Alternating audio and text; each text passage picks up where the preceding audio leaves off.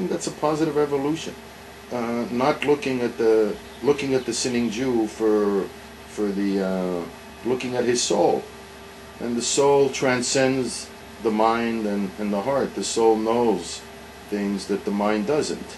Manis Friedman talks about when you get drunk at Purim, it's to tell you that your soul knows, even when your mind is full of clutter, it's full of arguments, but the soul requires no arguments, requires no debate. The soul really knows.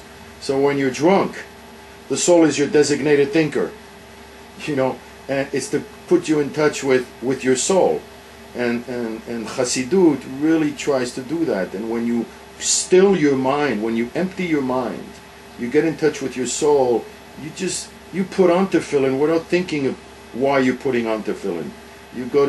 You pray without thinking of why you have to pray. There's something sort of spiritually natural that comes out of it, and that's the Chabad way. So they won't look at your sin. They will see your sins as the consequence of your mind, of a cluttered mind.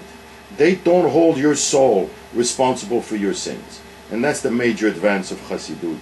So that's why I think that's why we're not back to the biblical time, and that's why you won't see Chabad be insular like a lot of other Hasidic groups, and say we cannot let our community be contaminated. It's just an amazing thing that they go out into the so-called contaminated world, fearless that their children are going to be exposed to these people who go and eat cheeseburgers and smoke on Shabbat and do these things that are desecration of the Torah and the laws that they live for.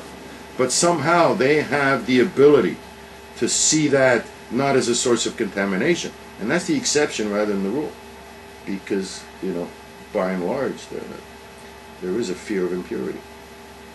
Yeah, there's a very different attitude towards sin in Judaism than Christianity, in which I grew up. In the religion in which I was raised, sin was a condition that human beings were sunk into, and they could not rid themselves of it by their own efforts. They needed another worldly savior to come and take away the burden of sin.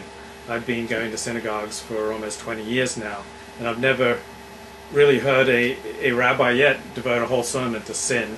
I've never heard a rabbi say you're all a bunch of sinners. It's not a Jewish way to talk. It's too easy. We don't obsess over sin and go, "Oi, we're all sinners. I'm so sunk in sin." Right.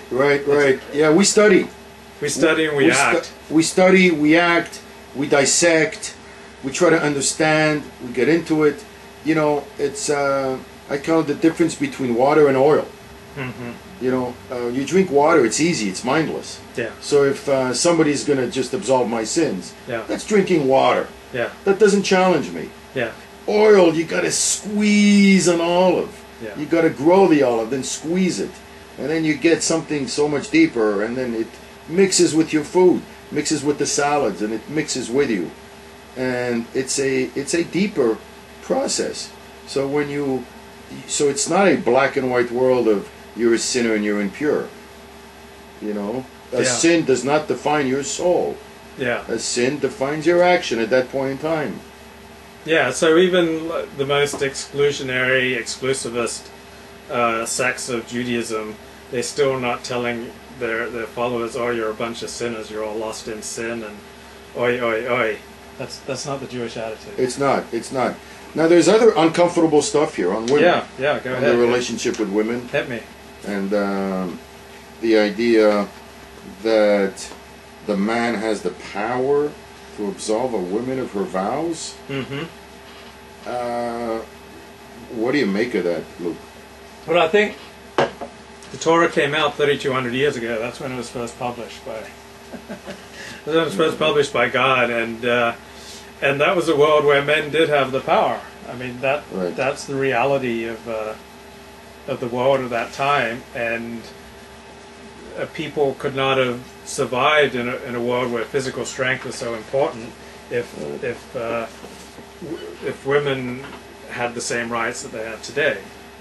So this is speaking about a time, and yet we're supposed to draw eternal lessons from it. And I think one of the lessons is that the Torah and Judaism are very comfortable with difference.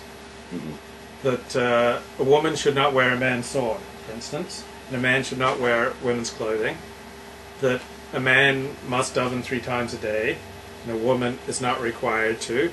A man has all sorts of commandments that he is commanded to fulfill that women are not obligated to. So men and women, Jew and Gentile, adults and children, all have very different roles in Judaism. So it's a religion of difference and of distinctions. Let's see. I imagine Richard Friedman's a little less comfortable with. Well, he says, the other side is that if a man causes his wife to violate a vow she made, then it is he who must live with the consequences. Mm-hmm. So he talks about, on the one hand, you have the power to absolve her vow. Mm-hmm. On the other hand, you are now responsible for the consequences of that action. So it's a double-edged sword. It's not as easy as the man being. And I'm sure it's still true today that, I've never been married, but I've had relationships, and often what the other person does profoundly affects me. I have to take the consequence if my girlfriend says something inappropriate at a Shabbat table. Like, I brought her there, and I have to take the burden. So wives have to take the burden for what husbands do, and husbands have to take the burden of what wives do. Right, but although this was written 3,200 years ago and a lot has changed, mm-hmm. I think what a lot of modern Orthodox interpreters will tell you is that there's still a lot to be said for the differences, I think, that are relevant today. Mm-hmm. One of them is the femininity and the sexuality and the eroticism of the Orthodox woman. It's demonstrated in the laws of family purity. Mm-hmm. Deal very much with gaining power through sexuality. Yeah, I remember Heshi Fried on Frum Satire made the point that very ordinary looking women look totally hot when they're on the other side of the mechitza. Right, because they're away, that makes them more appealing. Yeah, like Manis Friedman once said, I can't pray with women in synagogue because, thank God. Right. He said, thank God, because I'm a man. But one of the more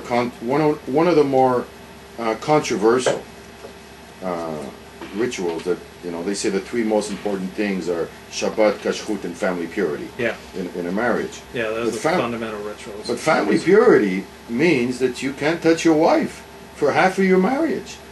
You literally cannot touch her, right? Yeah. And it's very complicated. I mean, the rules, once you learn them, take hours, and eventually it's a third to a half of the month.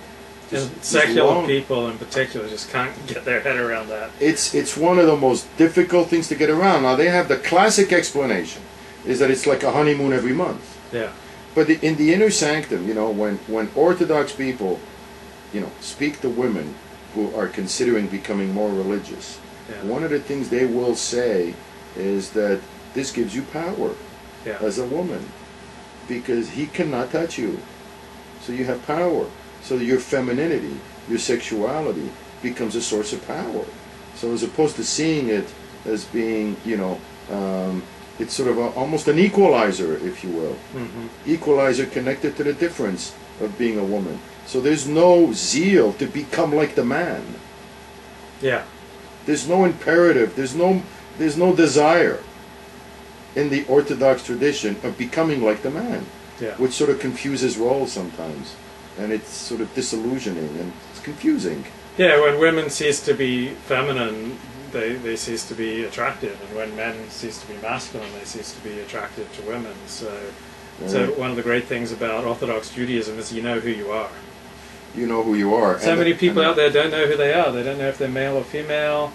They don't know what they stand for. They're just leaves blowing in the wind. Right. And that's one of the more sensitive areas. But and family purity deals with that head on. It's the more sort of extreme embodiment of that notion of the difference between genders. And it's probably one of the biggest hurdles, because it's very hard not to touch your spouse for so long.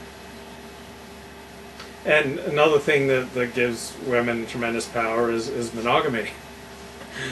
Like, if you're not religious, then you have much less sanction against going out having affairs and other forms of release. But if your only release is can be with your spouse,